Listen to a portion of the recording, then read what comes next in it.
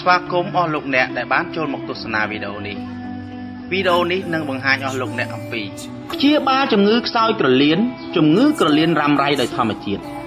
ជំងឺខ្សោយក្រលៀនឬខ្សោយតម្រងនោមគឺជាការបាត់បង់សមត្ថភាពរបស់តម្រងនោមភ្លាមក្នុងការបញ្ចេញទឹកនោមនិងអំបិលព្រមទាំងការសំណល់ជាតិពុលផ្សេងពីក្នុងឈាមជំងឺខ្សោយក្រលៀនឬខ្សោយតម្រងនោមវាធ្វើឲ្យអ្នកជំងឺហើមសួតហើមសាច់ធំក្លិនមាត់ក្អួតចង្អោរ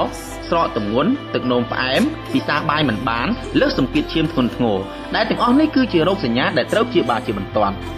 ការព្យាបាលត្រូវលាងឈាមហើយការលាងឈាមនេះគឺលាងជាតិពុលចេញពីក្នុងឈាមអស់លោកអ្នកអាចប្រើប្រាស់វិធីធម្មជាតិដើម្បីព្យាបាលបានយ៉ាងមានប្រសិទ្ធភាពវិធីព្យាបាលគ្រឿងផ្សំស្លឹកញ10សន្លឹកយកស្លឹកជ័យល្មមទឹក1លីត្រវិធីធ្វើយកស្លឹកញទៅហាលនឹងខ្យល់ក្នុងម្លប់ឲ្យស្ងួតបន្តិចដាក់ដាំទឹក1លីត្រឲ្យពុះរួចដាក់ស្លឹកញចូលនិងបន្ថយភ្លើងរួចរងាស់រយៈពេល10ឬ15នាទីវិធីទទួលទានទុកវាឲ្យត្រជាក់សិនពិសា3ដងក្នុងមួយថ្ងៃម្ដង1កែវមុនពេលបាយពិសានៅពេលក្រពះទទេពិសារយៈពេល3ខែមិនត្រូវខុសខាននោះទេចំណាំពិសាបាន30ថ្ងៃត្រូវទៅឲ្យគ្រូពេទ្យពិនិត្យថាតើជំងឺបានធូរស្រាលឬអត់បើរោគសញ្ញានៅមានត្រូវនៅបន្តពិសាដដែលរហូតបាន3ខែត្រូវទៅពិនិត្យម្ដងទៀតបន្តពិសាដើម្បីឲ្យប្រកាសថាគ្មានរោគសញ្ញាណាមួយនៅសល់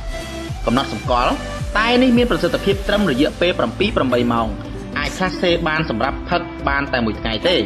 ត្រូវហាលស្លឹកញនឹងខ្យល់ក្នុងម្លប់ព្រោះវាធ្វើឲ្យស្លឹកដែលហាលស្ងួតនោះមានប្រសិទ្ធភាពថ្នាំកាន់តែប្រសើរឡើងថែមទៀតកុំយកស្លឹកវាទៅហាលនឹងកម្ដៅថ្ងៃពីព្រោះកម្ដៅថ្ងៃខ្លាំងពេកវាធ្វើឲ្យបាត់បង់មេថ្នាំនិងប្រសិទ្ធភាពរបស់វាសូមអរគុណអស់លោកអ្នកសម្រាប់ការទស្សនាវីដេអូនេះសូមជួយ like channel នេះព្រមទាំងជួយ share វីដេអូនេះហើយជួយ subscribe ផងដើម្បីទទួលបានវីដេអូថ្មីៗទៀត